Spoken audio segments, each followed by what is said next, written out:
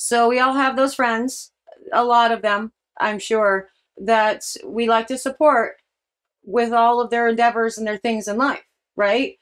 And a lot of those friends have spent quite a bit of time doing things with MLMs, right? Like you have your LuLaRoes and your dot dot smiles and your lots of other things. You get it? And I've been there too. I've done the things. They're doing the thing, and I buy the thing and support the thing because they're my friends and I love them. But you know, sometimes the thing that they're involved in really doesn't match with your life, and you know, you don't know what to do with it. Today's video is actually kind of a redemption day in that I'm going to repurpose something that I got from one of my girlfriends to support their MLM and use it in the soap shop.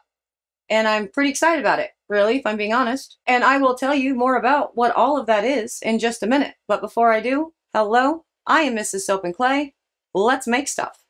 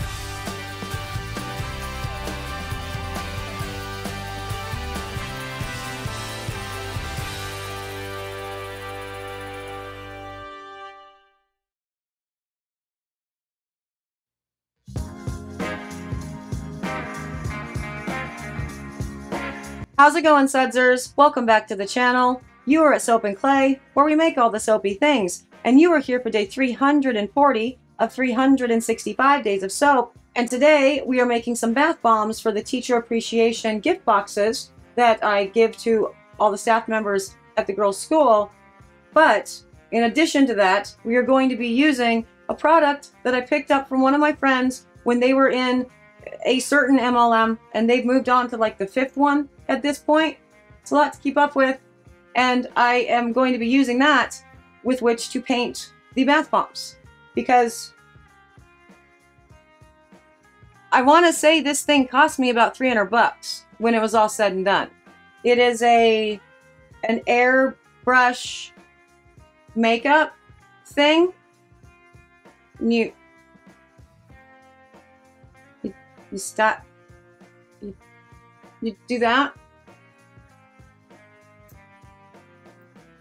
Fancy. It's a little bit airbrush kit, right? But I'm not the kind of girl to airbrush my face. That's not a skill. I tried. I tried. It was bad. It was not a good time, and it ended up being more stressful than makeup already is for me, really. And so I used it a couple times, and I put it in the back of the cabinet, never to be seen again, until I was on the Amazon looking up something, and weirdly an airbrushing kit came up for bath bombs, and I went, I wonder if I can use this. So that's what we're doing today. Yeah, so let's get to the video. We're gonna talk about the bombs that I'm making. We're gonna try the airbrushing process, and it's gonna be a good time either way, whether I succeed or fail. So let's go there and see which one it is. Well, Sudsers, today's the day, and that day is called I am going to get use out of a very expensive makeup airbrushing system I bought to support a friend and her MLM endeavors, and I'm going to use it. Hopefully, I'm going to use it better than I was able to use it on my face, because I never could get the hang of that guy.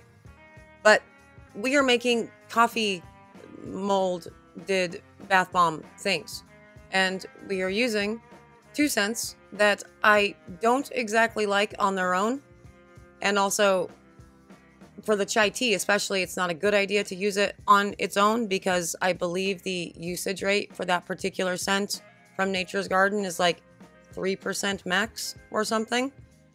but together with the chocolate fudge and the chai tea, delightful. And so I'm blending that to make the scent blend for this. And I am also making this batch a bit more moist than I normally would. And so what I have in this guy is 3 cups baking soda, 2 cups citric acid, 1 cup actually arrowroot powder. I am playing with arrowroot today because why not? It's going to be a good time.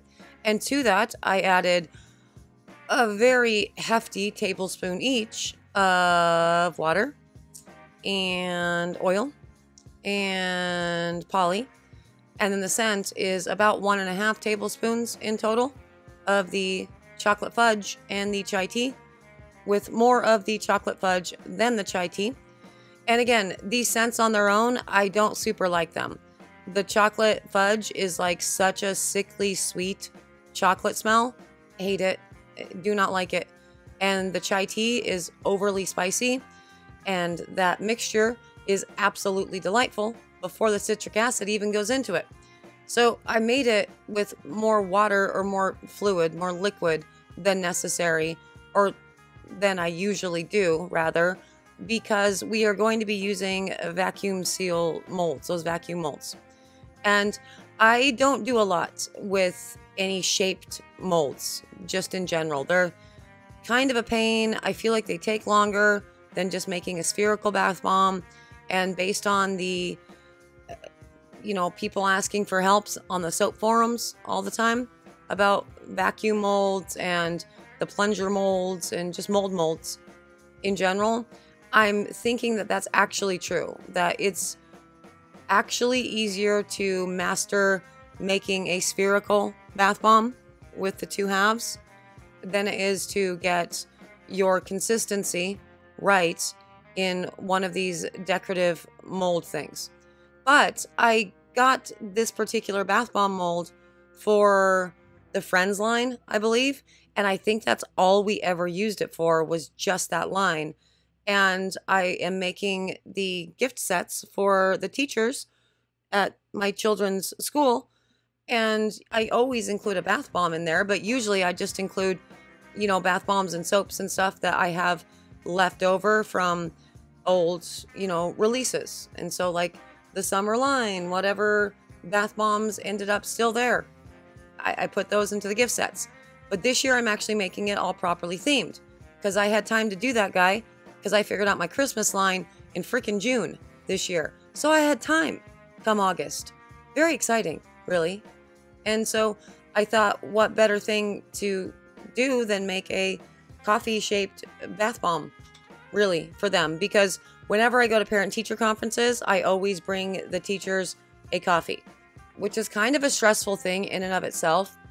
Like determining somebody's coffee order at a coffee house when you don't really know anything about them. Like, that's way more stressful than one would think. But anyway, that's what I do. And so I thought that I would do this, and it gave me an opportunity to use that airbrushing system to paint the bath bombs. Because here's the thing.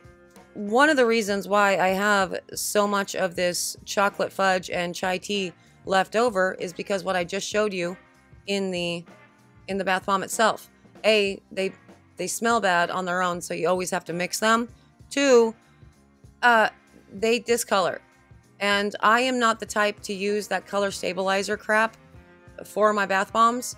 I am not. I am very much of the mindset that the fewer things that you have to put into any recipe, the better.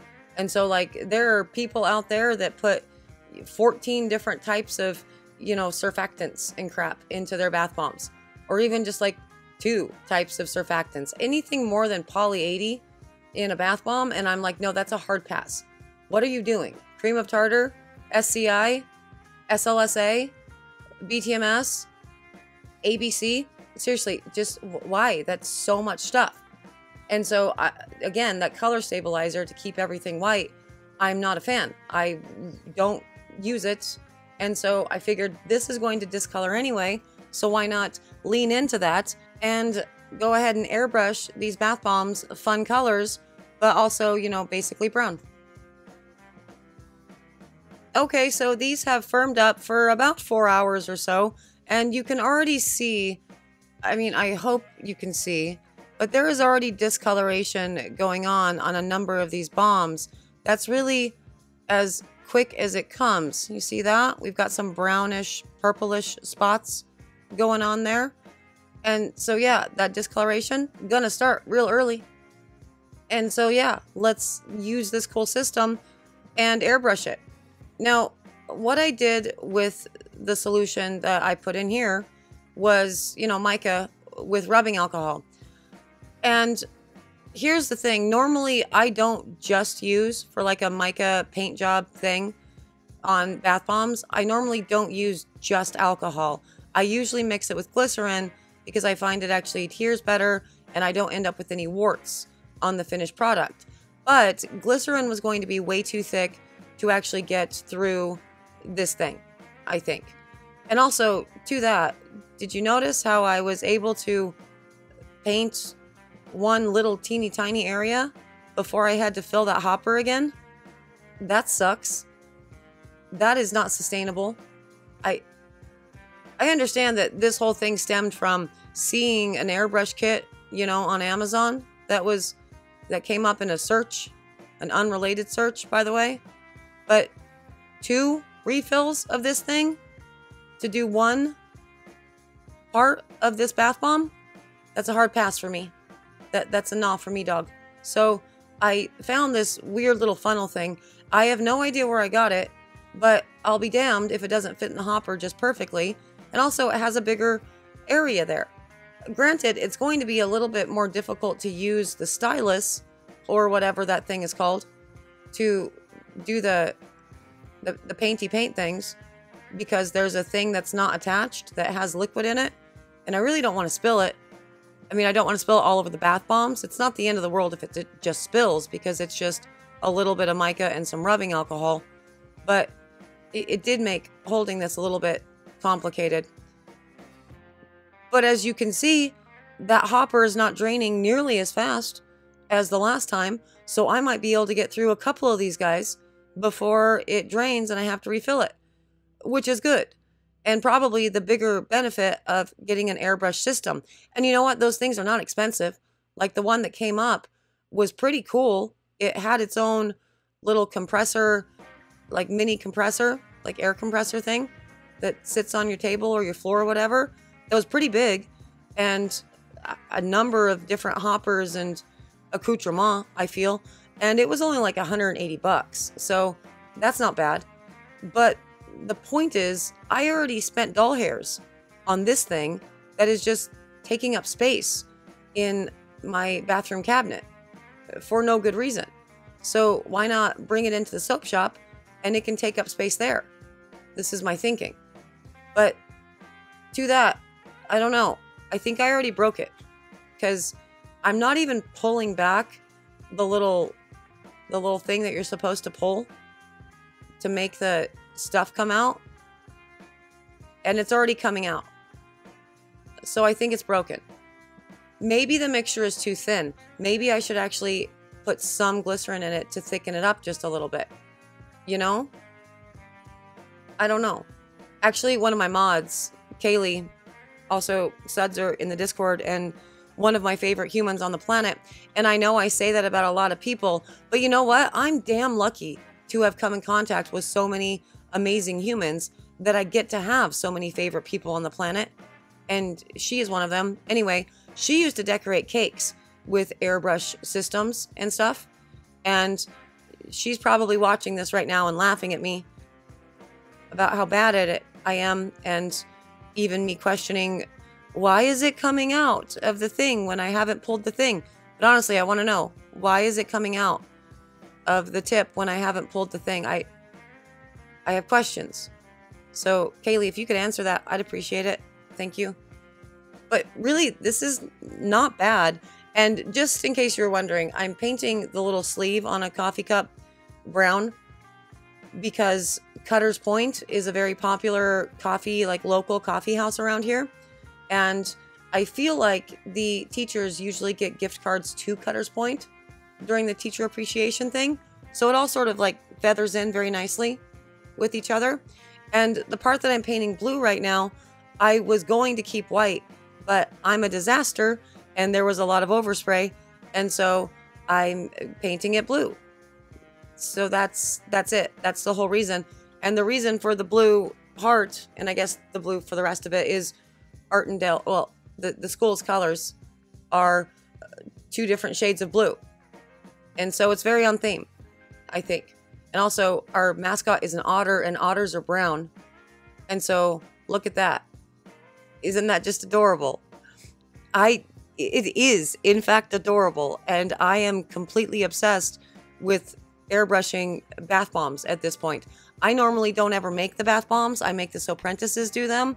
But right now, I can't stop, you guys. I am making the bath bombs, and I'm airbrushing the bath bombs, and I'm in love with this entire process. I'm not even kidding. Yeah, so all things considered, it totally worked, and that's totally awesome. Obviously, the downside of this would be the fact that that guy's so small, and so you're always having to refill the chamber there to really do it all. So obviously, like a proper airbrushing system would be better, but I don't have one of those guys.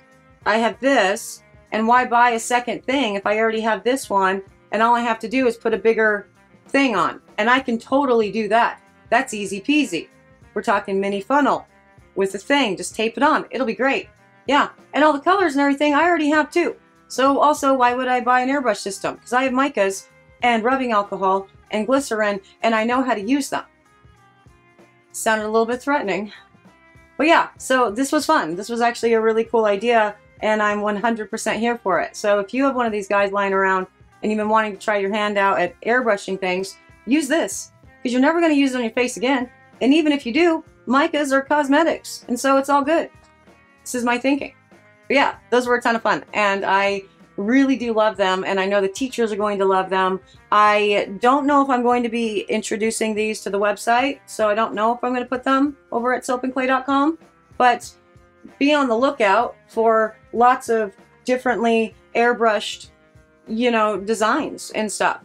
Because I have a use for this thing finally, so I want to play. Yes, there's that. If you're interested in subscribing, hey, subscribe. Cool, awesome. For those of you who have subscribed, hey, you are actually cool and awesome. I appreciate you guys. Thank you for being here and being a sudser and existing and all of the things. And I'm going to go paint some more bath bombs because I am actually a little bit addicted at this point. So I'm going to go start working on my Christmas line. Yes. But I'll see all of you guys again tomorrow for another round of soapy fun. Bye.